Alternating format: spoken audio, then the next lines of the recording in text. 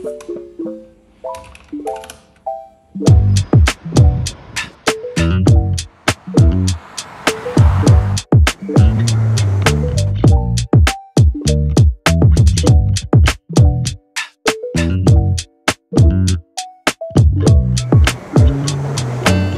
months ago, I quit my full-time corporate job and became a freelancer. And it was probably the best decision I could have ever made. Hi, my name is Maros and I'm a senior iOS engineer and indie developer. I'm also posting stuff on Twitter to build in public group, so make sure to check that out if you want to see more about my journey of building apps and making money off of them. In this video, I would like to walk you through my journey of how I became a freelancer while I go through my day. I was in Thailand for 5 weeks last year on a best trip of my life, and it got me thinking about my purpose and my why, and I had a lot of time to think.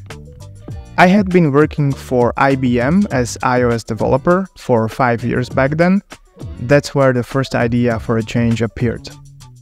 I was trying to think about all of the pros and cons of being a freelancer and being an employee, such as flexibility in choosing clients and projects, ability to set your own schedule and work from anywhere, potential for higher earnings based on skills, and greater autonomy and control over your work and career development.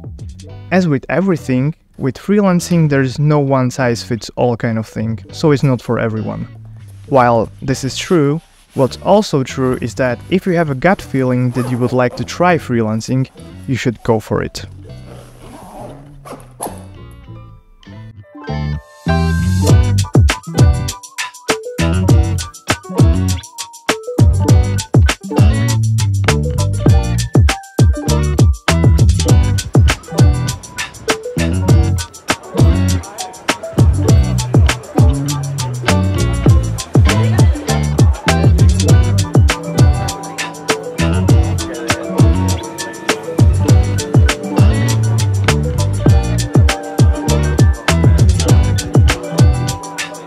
I quit my full-time corporate safe and cozy job in May 2023 and have never looked back since.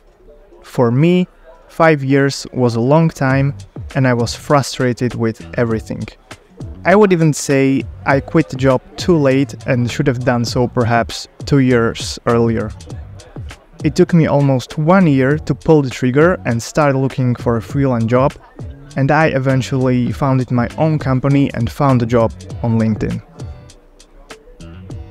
Speaking of LinkedIn, if you plan to switch to freelancing, make sure to update and polish your LinkedIn profile.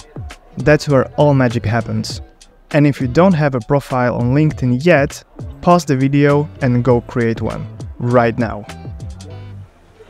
I reached out to all headhunters who reached out to me before and eventually got lucky. I found a long-term contracting job. Now, you might ask, what is the difference between freelancer and contractor? And the answer is, it depends. I personally think it's the same thing, but many people say that freelancer is a person working on a short-term gigs and has to always look for a new job after the previous one is finished. While a contractor works on a longer-term contract, for example for 3 months, with an option to extend the contract. I personally prefer contracting because I don't want to be stressed out not having a job after the current one is finished. So as I mentioned in the beginning, I'm a freelancer for 4 months now, and it was the best decision I could have ever made.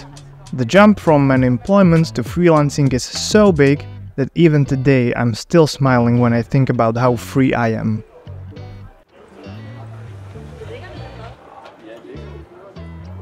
On the other hand, I was scared a lot. You never know if you'll find another client after the current one.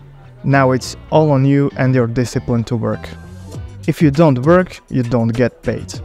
However, my overall happiness is much higher and so is my willpower to work on my side projects. Now, I would like to hear from you.